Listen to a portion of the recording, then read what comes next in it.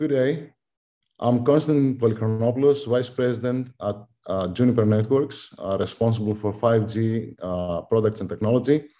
And thank you for attending our session on delivering end-to-end network slice orchestration and SLA in an ORAN Open RAN ecosystem. As we consider OPERAN, thankfully OPERAN appears to be a one-way avenue, but we're still at the very early stages of adoption. And therefore, there is a lot to be done by our community to make sure that ORAN proves to be a success, delivering the promise of 5G. So key tenets of success, obviously, include open ecosystem here. We have to work as a community to enable portability, interoperability across all ORAN components, both on the network stack, as well as on the RIC and the XApps are apps that make up the ORAN architecture. New business models, the efficacy of new revenue-generating business models that are enabled by ORAN is important for operators to accelerate adoption. And again, as a community of innovators, vendors, customers, we need to demonstrate the ability to offer new levels of optimization of spectral efficiency, the ability to optimize energy consumption, and of course, the capability of enabling new business models that generate revenue, as well as reduce costs for operators, both on the CapEx side, but predominantly on the OpEx side through automation. And automation is key. Is key not only because of the new complexities that are introduced by ORAN. We now have essentially the radio intelligent component functioning as an operating system of the radio, enabling the provisioning of new applications that address everything that I mentioned, right? Spectral efficiency, energy consumption, new business models, new optimization techniques, including some type of optimization. So being able to address simplicity, lifecycle management, operational simplicity, visibility through automation and control are going to be key tenets in the success of ORAN. If we take a look at where we are today with essentially monolithic mobile networks up until now, and where we want to be to deliver the promise of 5G, where unlike monolithic networks that look at all devices, all use cases, all customers as the same, we need to deliver device-specific, user-specific, use case-specific service level agreement and quality of service, full segmentation and security, high availability in its use case through a common infrastructure and through the enablement of end-to-end network slicing, whereby a network slice addresses specific use cases with strong SLA attached to its network slice, which is essentially fully virtualized networking, including the applications that make up the network slice. So let's take a look at the key challenges that we face not just in the world of ORAN, but overall in delivering the end-to-end network slice, a key tenet again for delivering the full promise of 5G. First of all, it's scale. We are faced with unprecedented requirements on delivering scalability across immense infrastructure that includes thousands of access points, potentially thousands of edge clouds, hundreds of regional clouds and national clouds, as well as hyperclouds, including the use of public clouds. Strict SLA delivered in an overlay fashion, in overlay networks, right, in virtual networking, with quality of service guaranteed, high availability guaranteed, and everything being software driven, enabling the provisioning of new optimization techniques, new business models on demand. End-to-end segmentation and security are critical, especially given that we're talking now about the notion of multi-tenancy at the level of virtual networking, whereby crossing between different slices is a possibility, a real possibility. And we need to guarantee that each slice is fully segmented, fully secured, and in some of the critical use cases, availability can reach the 6 nines, something that we have not really demonstrated that scale yet in the world of 5G. And finally, of course, the promise of network slice marketplace, whereby you can order a slice or you can subscribe to an existing slice on demand. Again, a new capability in mobile networks as we move to the full adoption of 5G. So these are the key obstacles, or the key challenges, I should say. Many of them have been addressed by innovative new solutions. And let me talk about the approach we're taking here to address the end-to-end network slice from the orchestration point of view, whereby a slice essentially can be as simple as a service chain, or as complex as a full-fledged operator, an MVNO.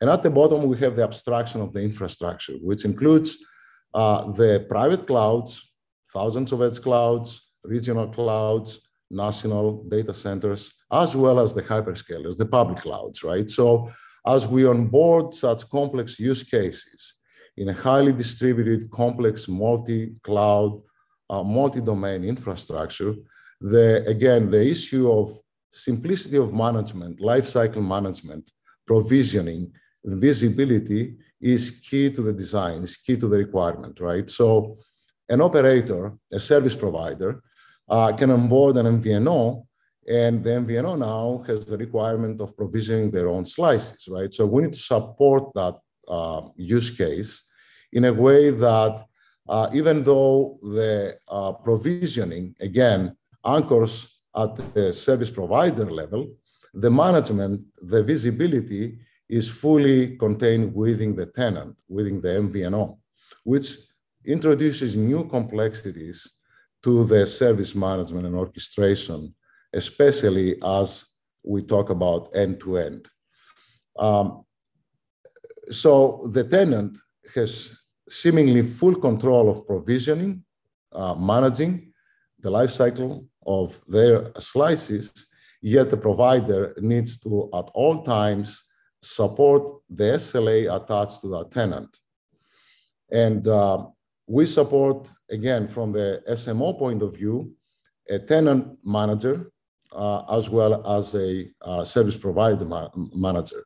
So a service provider can have multiple tenants operating simultaneously on one shared infrastructure.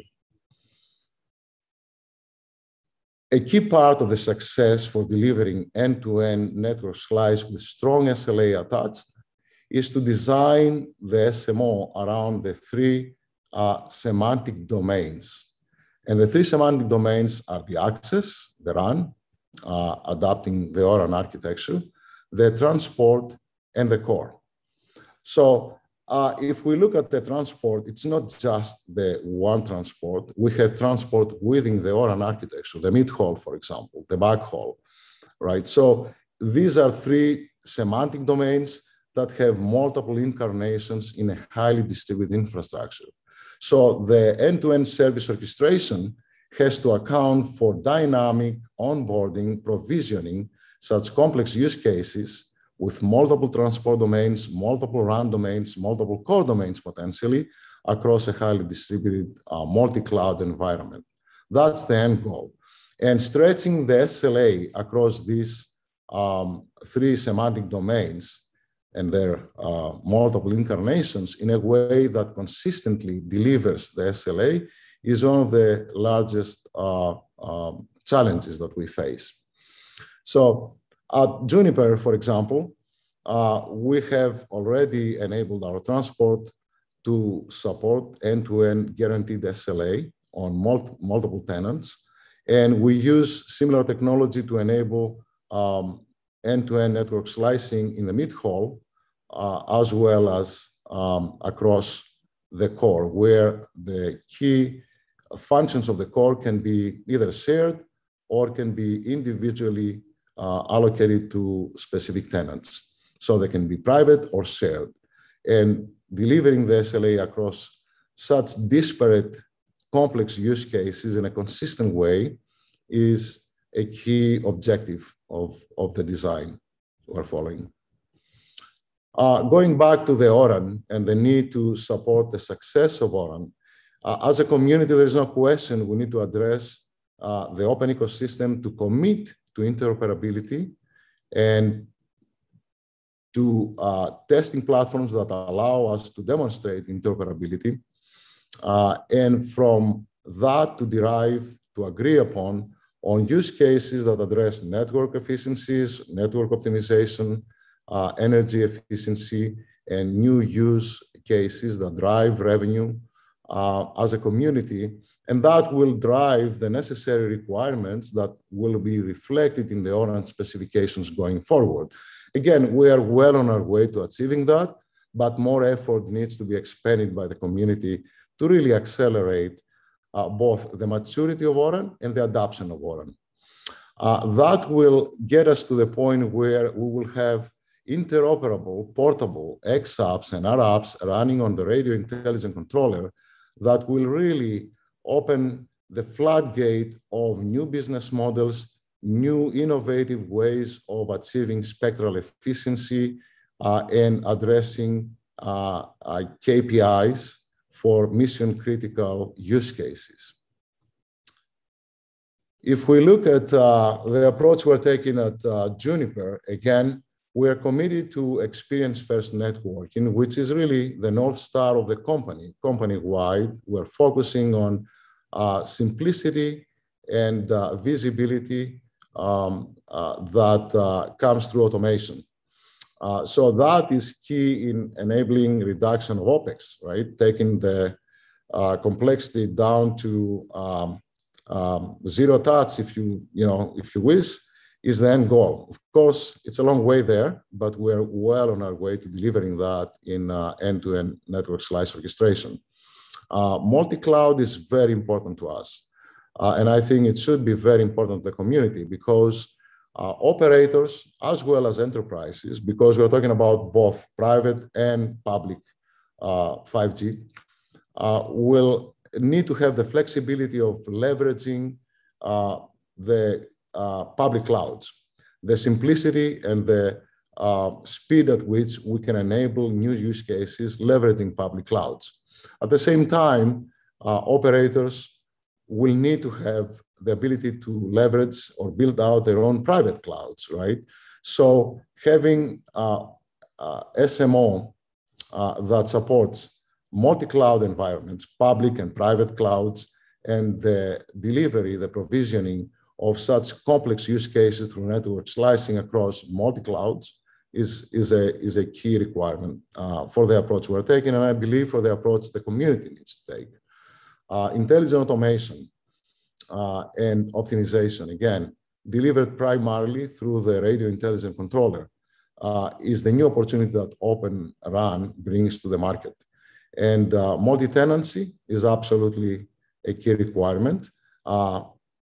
Multi-tenancy at a new level that has not been realized up until now, again, that addresses regional slices, addresses national slices, very complex use cases, all of them coexisting on one shared infrastructure.